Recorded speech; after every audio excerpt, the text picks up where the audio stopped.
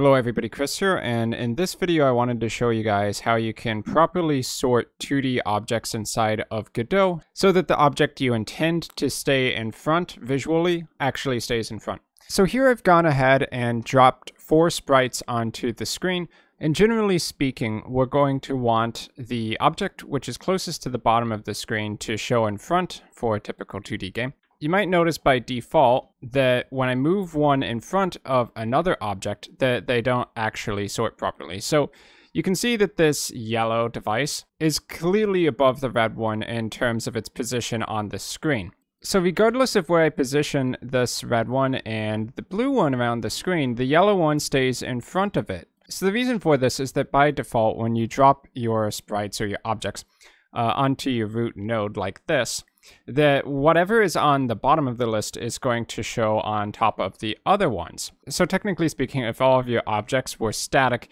you might be able to get away with just organizing them manually. So if you wanted the books to always show in front, you just leave that at the bottom of the stack. But if you wanted to rearrange it, you can drag it down. However, there is a much better way to do that, which is to use what's called a Y-sort node. So if we right click on my world 2D node here and I add a child node, we can search for a Y-sort. So you can see here for Y-sort, it sorts all child nodes based on their Y positions. So rather than having to manually rearrange your objects, you can just drag everything you want to be sorted onto your Y-sort node.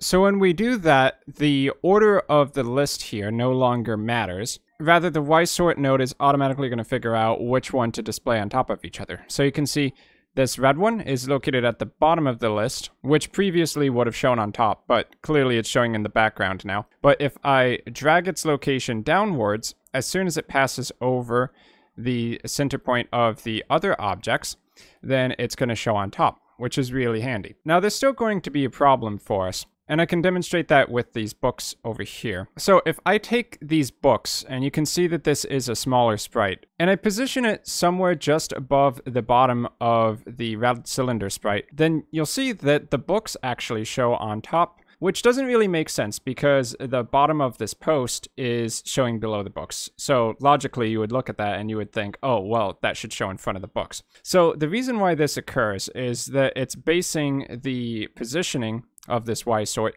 based on this center anchor point. So if I click on the books, you can see that this center point is still located below the position of the red cylinders. So another way of looking at this is that wherever the center point is kind of being considered the base position for where the Y-sort is going to organize your objects. So for an object like this that goes vertical, like a column, it doesn't make a lot of sense to use the actual center of the sprite as the center point for the sorting, because the base is going to be in the ground, and in 3 space everything else would be going vertically towards the ceiling. So what we need to do is to take our objects like this and to change where the center point is and offset it. So when the Y-sort is working, it's going to take the root nodes below it, and wherever the center cross is located is going to be the sorting point.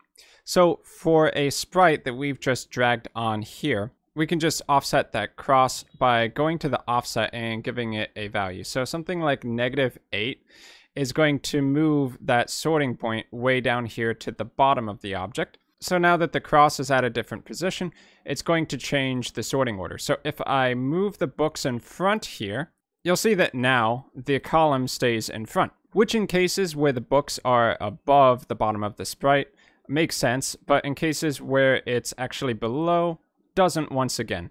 So in this case, I'd probably need to move the center point for the books as well. So I can make it something like -4 here, or maybe -5, and then pull them down here just in front until the sorting actually looks correct. And then if I take the books a little bit behind, it's going to start sorting behind the center of the column. So by moving that cross, the sorting makes a lot more sense here. So for many objects that you're going to want to create for the game, you're probably not going to just have one node for them and drag them directly into the... But you're probably going to create a separate scene that you can instantiate that object from. So for instance, if I go here and I create a new 2D scene, then this node 2D is going to have its own position. And you see it's centered at 0, 0, 0 by default. And then we might add a sprite node onto the node TD. So if I go in here and search for a sprite, we could take an art object like the chair and put that into the texture. And now wherever this origin point is for this scene is going to be used as the Y sorting position. So if I go ahead and give this object a name and we save it as a scene, so I'll call it chair.tscn and save it. Then we can go back to the world and create an instance of that object. I'm just going to drag it onto the scene. So you can see the origin point located there in the center. And it would be used as the sorting point, but I accidentally dragged it as a child scene. So I'm going to put this in Y sort directly, moving it up there. And now it should start sorting. So wherever the origin point is going to be where it gets used for Y sort. So in order to make this look right, we can offset the sprite once again. So in sprite here, inside of the chair scene, I'm going to go to offset and we can offset this by a number of pixels. So let's start with -20 here and maybe we go to -24. That looks about right. So we can hit Control S to save. So now back on the world, the sprite position is going to be updated to where it should be. And the origin point is down here, but the sprite has been offset above. So now when we try to sort it by moving it in front or behind our objects, it's going to sort properly once again. So there is another way that you can also sort your objects. If you want something to guaranteed always be above something else, then you can use the Z index of a object. So if we left click on, let's say these books over here, and then we go to the Z index here in the inspector, you'll see Z index as 0. That is what everything is going to have by default. But if we give it a Z index of 1, then it's always going to show above anything that has a Z index of 0 or lower, because Z index is going to trump the Y sort.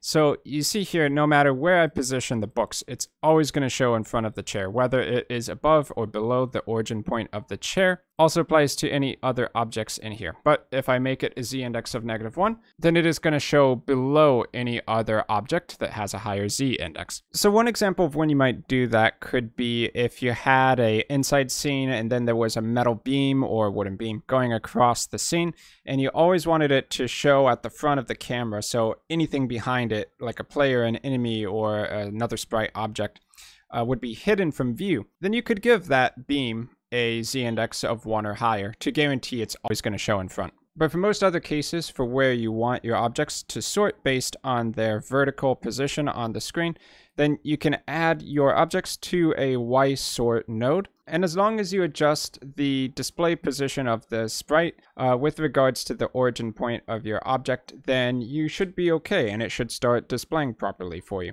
So in a nutshell, that is how you sort your objects inside of Godot for 2D games. So I've been Chris, thanks for watching. Hope you guys learned something, and I will see you guys in my future video content.